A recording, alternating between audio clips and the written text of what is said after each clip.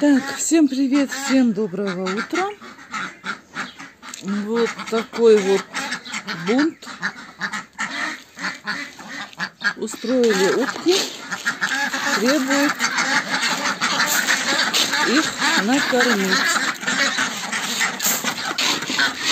Такой дождь у нас прошел хороший. Жара была вчера 34 градуса. Я их выпущу, потому что... Так, сейчас я их сюда выпущу. Сейчас.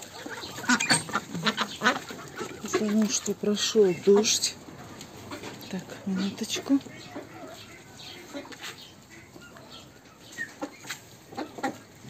Так, дождь с грозой. Дождь с такой грозой прошел. Ну, стояла жара сильная. И вот видите, почти все сухо.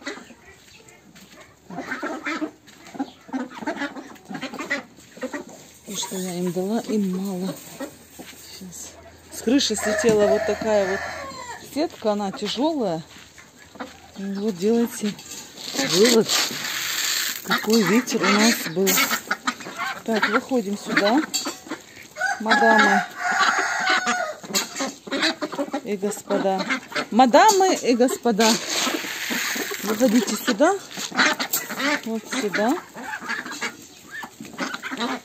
Вот.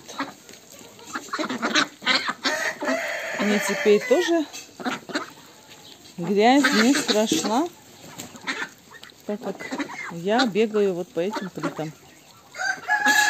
Так, отсюда я все-таки вчера забрала 2 плитки и вот накрыла утят. Я боялась, что снесет.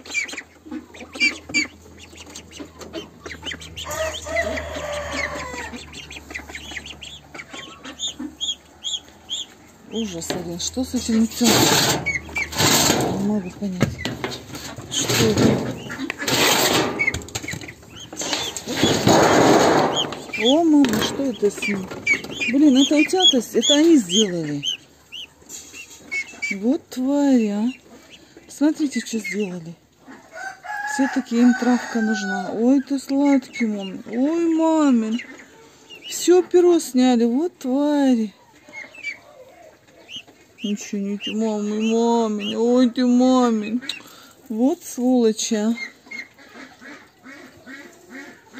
Блин, кто это сделал, а? Какая тварь это сделала? Вот чувствовала я, что надо их выпустить. Вот надо было. Нет, мне вот легкости захотелось. Ой, ты мамин сладкий. Смотрите, ой, ты вы твари. Ничего, сладенький. Сейчас я обработаю. Вы все-таки твари. Надо их выпустить, туда они меня тут... Все поздыхают.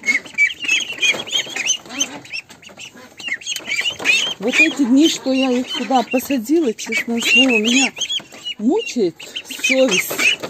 Но думала, освоятся они быстренько, подрастут, тогда уже полегче.